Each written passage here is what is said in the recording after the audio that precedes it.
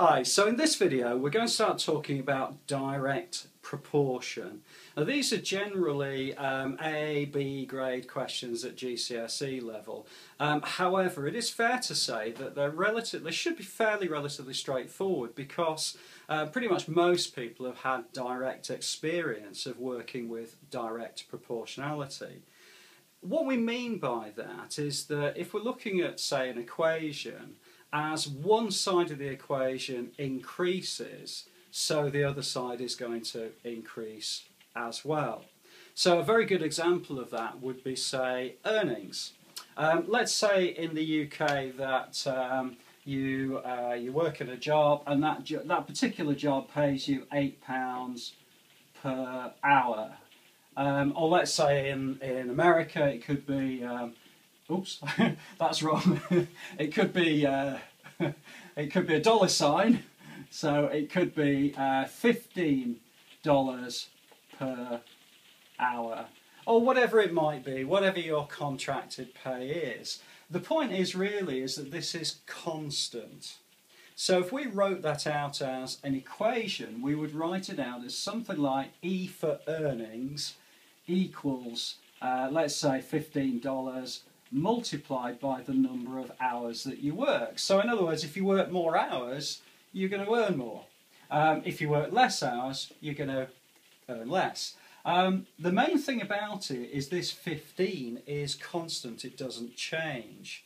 So the way direct proportionality works is that we write it as something like E is directly proportional to K, which is this 15 bit. This K means the constant of proportionality. Okay.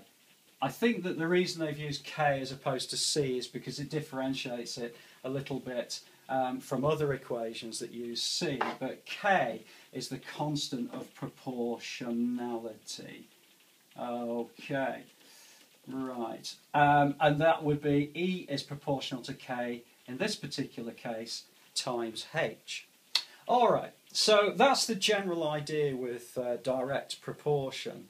An exam question, generally speaking, will use some kind of equation like that, ask you to work out the constant of proportionality, and then use that constant to calculate something else.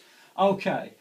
Generally speaking, these types of questions are worth probably about 3 or 4 marks. I'm just going to refer to my notes with this particular question, which is an A grade question, but it should give you some idea of how these particular questions work. It does refer to dropping a stone down a well.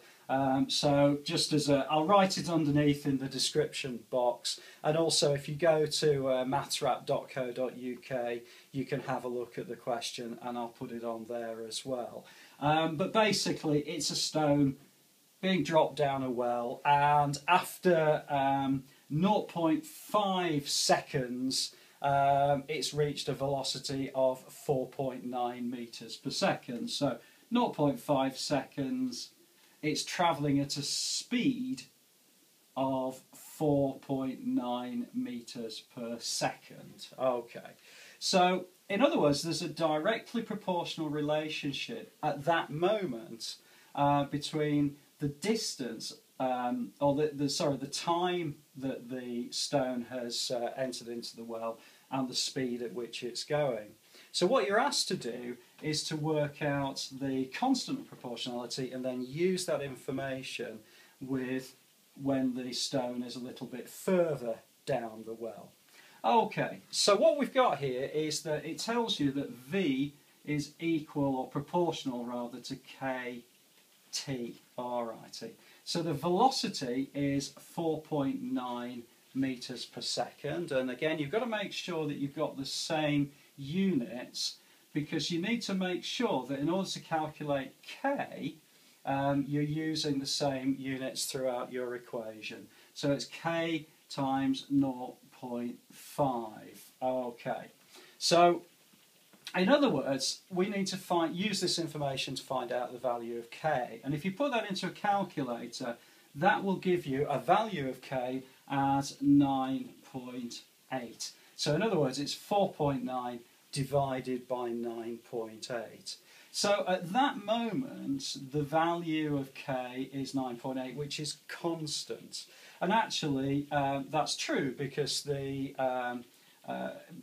acceleration due to gravity is 9.8 meters per second. So those numbers that are being used are very accurate.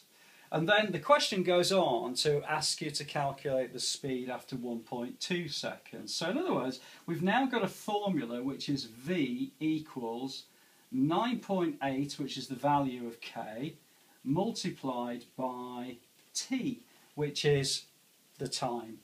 Okay, so in terms of the question, it would be v 9.8 times, I think it's 1.2. So after 1.2 seconds, the velocity equals 11.96 meters per second. Okay, I hope that's okay for you, and it should give you some idea of how we work with direct proportion. I will post the video onto mathswrap.co.uk, and on there is a quick test that you can download and have a go at some of these questions. And also I'll put a copy of the actual question in the description box on the YouTube channel as well. There is a playlist, and that will talk about indirect or inverse proportionality in the next video. I hope it's been useful to you. Please do post, pin, tweet, subscribe. If you want to ask a question, if you add a comment below, then I will get back to you, and I'll look forward to seeing you inside the next video.